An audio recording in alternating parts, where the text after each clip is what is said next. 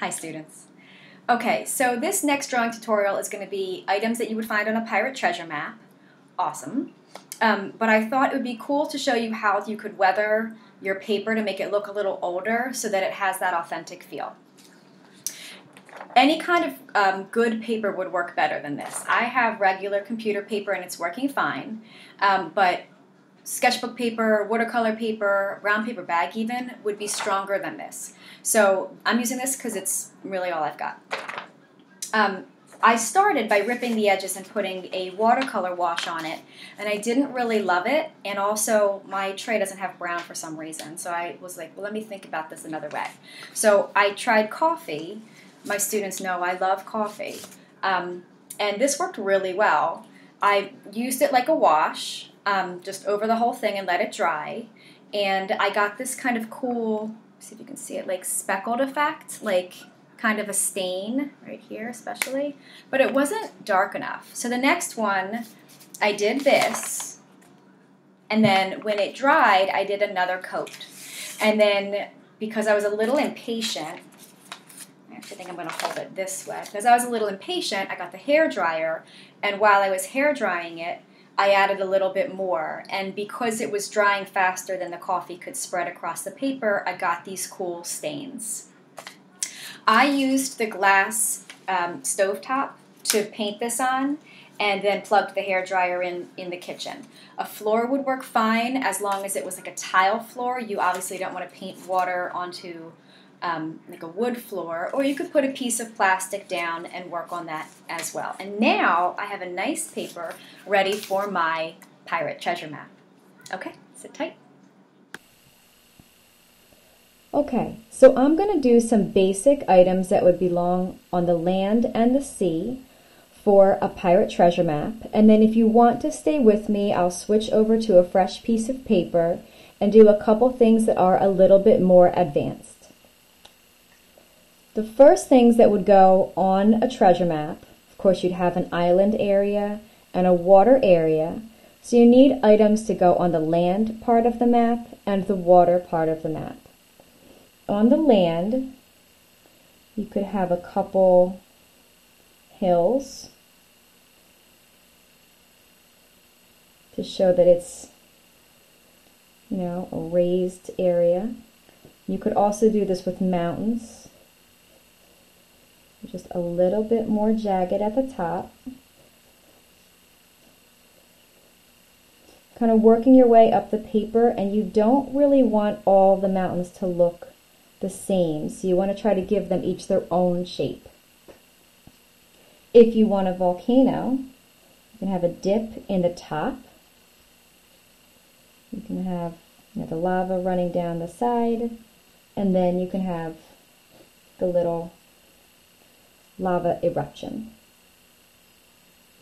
If you want a palm tree, make these palm-shaped leaves, and they radiate out from the center spot at the top of the tree trunk.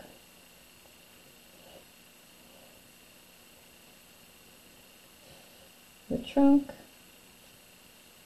can either, you know, stand alone or sit in the sand.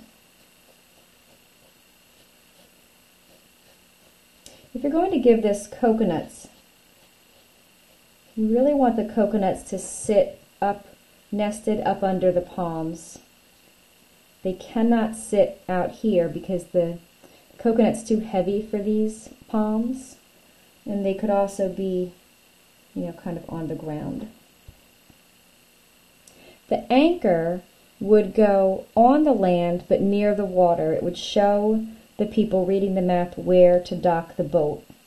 So you start with a circle, leave the circle open, because in reality a rope would run through it. The line down here, across here. You make an open V, and then this area, this metal is a little thicker, so you can come back here and just do this and this, and then you can give this like a little arrow shape pointing up.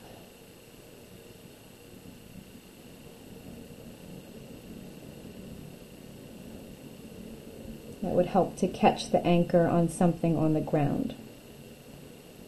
If you're going to do a treasure chest, you can make the front side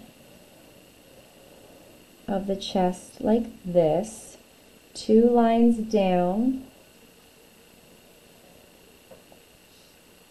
parallel, and then 2 lines straight up and down for the edges of that front of the chest, and then this for the side. You'd make this into a V right here by adding this, and then you want to give a curve right there for the side of the top. This front is going to be parallel to this line here, so you make that straight across there.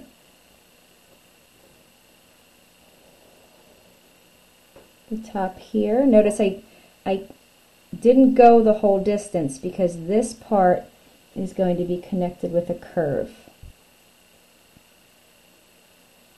Inside, you can have a whole bunch of really cool, like, gems and gold, and have a whole bunch of colors in here. You can have this strand of pearls hanging over the side. So fun. Items in there. And then maybe some, fell out along the ground, which makes it look like it just can't hold everything. There's so much in it. For the items that would go in the water, you're going to show that they're sitting in the water with this wave line. It helps the viewer know that this is the water, and it also helps you as an artist because you don't have to draw the whole item. I'm going to draw 5 things for you. The first is a shark fin. Right, for shark infested waters is great. The next is a whale tail. Make this shape here. Kind of like a bird, but with the wing ends pointed up.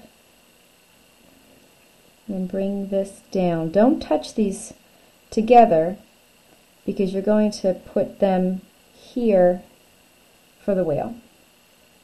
If you do want to draw more of the whale, like this, you would start with a curve up and down, kind of like you're going to make a sun, like a setting sun, but don't go all the way, because then you're going to come back up for the tail, and then right back into the water. Eye, smiley face if you want, blowhole, and the water spray. For the sea serpent, I break this up into 3 sections: the head, the body, and the tail. The head, right, peeking out here. Make it happy little fella. And then the body here,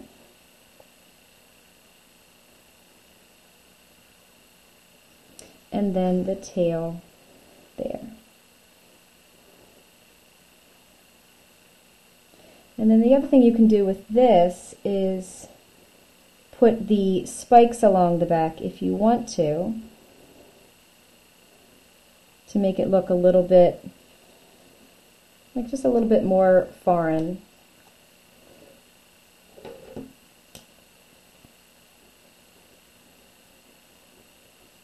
Kind of like a dinosaur.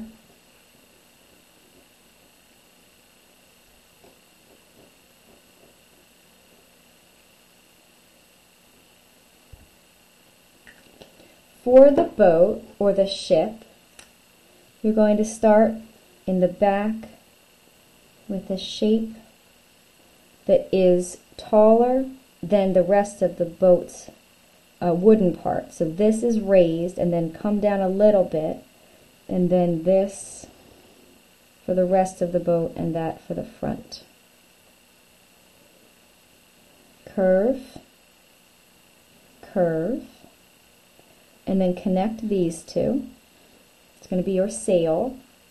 And then remember, the mast is a post, so it's going to run right through here.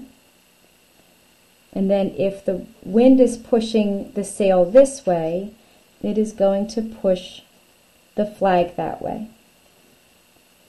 You can add these holes for cannons, and you have a ship.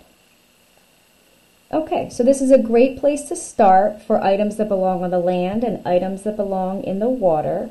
If you want to sit tight, I'll demonstrate a couple more things that are a little bit more challenging for my more advanced artists.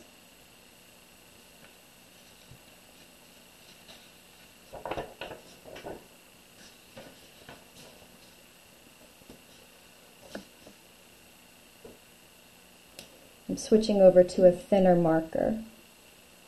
Alright, so let's talk about the palm tree. You could make the palms a little bit more specific if you give them a zigzag line, but the zigzags have to go in opposite directions. So zigzag out and zigzag out the other way until they meet at the point. Zigzag out to a point.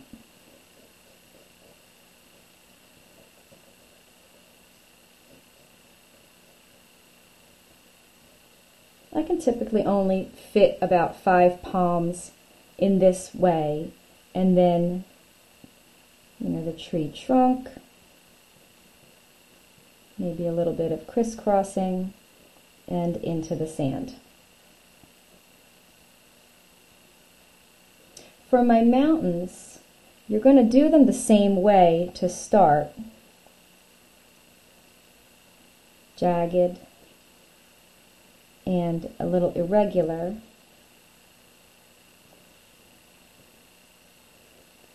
But one thing you can do to make them a little bit more authentic is give them a kind of similar zigzag down from one of their top points.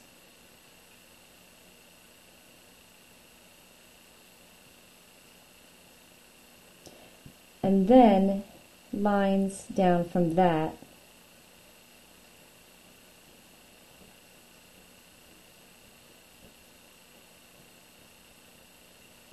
Can make it look, pretty rocky.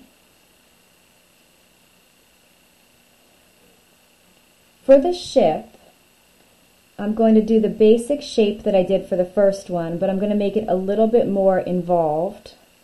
I'm also going to see if I can focus this screen just a little bit more. That might help. So I'm going to start with the basic shape for the bottom. That comes in a little bit across and up, down,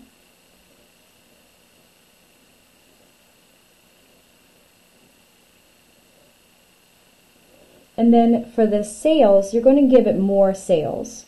So you are going to give it this first one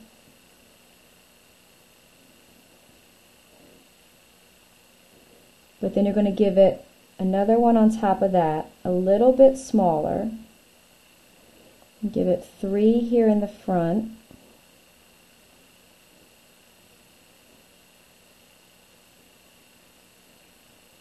And then this one curves out to the back. That's attached there. And then you do have 3 masts, one for this sail, one for this sail,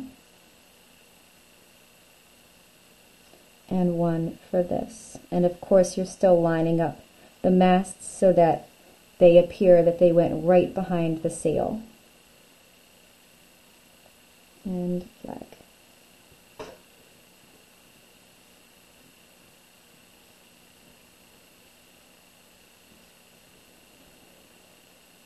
If you want to do a legend, right, like a key that would show this, this little icon means this, you could do it as a scroll. So for a scroll, I'm going to start by bringing a loop-de-loop shape around and then down to curl in the other way. And then I'm going to make a couple lines that are parallel. One here, one here, one here, and then what little is visible of these edges. I do want to close those up. And then I'm going to make a line that mirrors this and a line that mirrors that. So this one is going to curl out. And this one is going to curl in. Legend. For the compass, you make a couple circles. My circles are not going to be perfect. And then you want to label the directions north, south, east, and west. So I'm going to start with a center circle. I'm going to have an outside circle.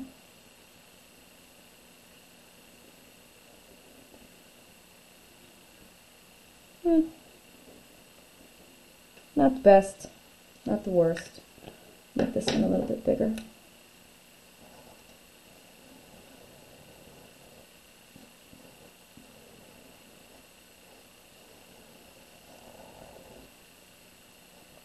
And then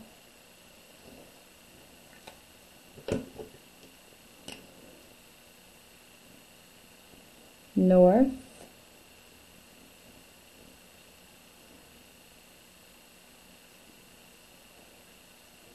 south,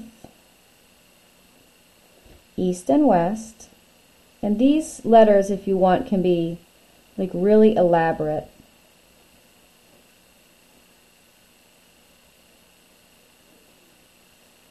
Each of these is going to get an arrow pointing towards it, but the way they handle the arrow, it would be like a long, kind of thin triangle. It can go past the edge of the circle, no problem. I see my west isn't quite lined up, which is unfortunate, but on my good piece, I would never have just done it in Sharpie. And then each of these get a line straight down the center.